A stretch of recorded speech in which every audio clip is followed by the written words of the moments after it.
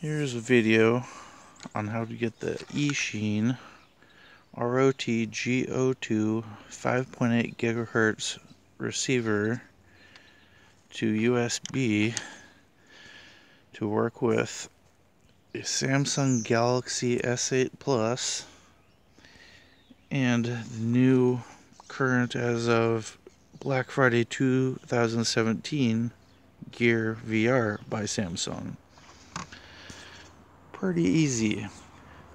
The Eachine actually comes with a cable. It has one that's USB-C, and then it also comes with the older style micro USB for your older style phones. The Gear VR has a USB-C port on it. So I put a little Velcro on here. Just Velcro this onto the headset like that.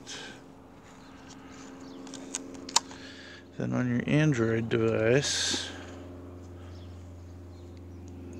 lock it here. You have to download a program called Play Cardboard. That program makes it so it doesn't automatically open the Oculus software when you insert it into the VR.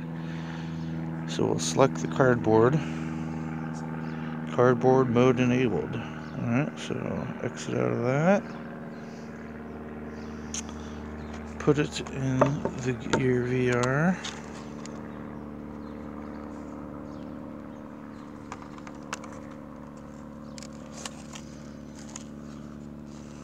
Okay. Bear with me a moment here. Okay. And then the app I have is called FPV Viewer. Seemed to work well. Open that. And now you got your various settings there. Go to connect. Okay. And there it is on the screen. I got the ad version, so I need to get the paid one so I don't have the ad pop up here. Okay, now we will plug in the Blade Torrent by eFlight.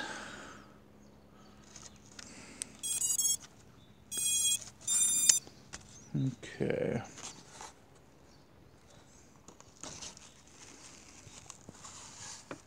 Kind of tricky to do this one-handed here. Okay, I'll open that FPV viewer back up. Connected. Okay again. And there you go.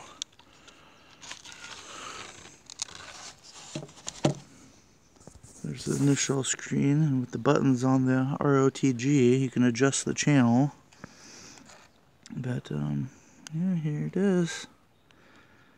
I've seen other reviews, they claim of it's too much latency to fly, but I find it as actually pretty decent. I can fly just fine on it.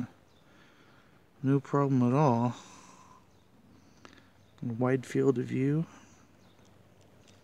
I mean, it, looks like, I mean, I'm not a crazy acrobatic pilot, but for flying around, I mean, it seems to work just fine. Highly recommend the Eachine rotg02.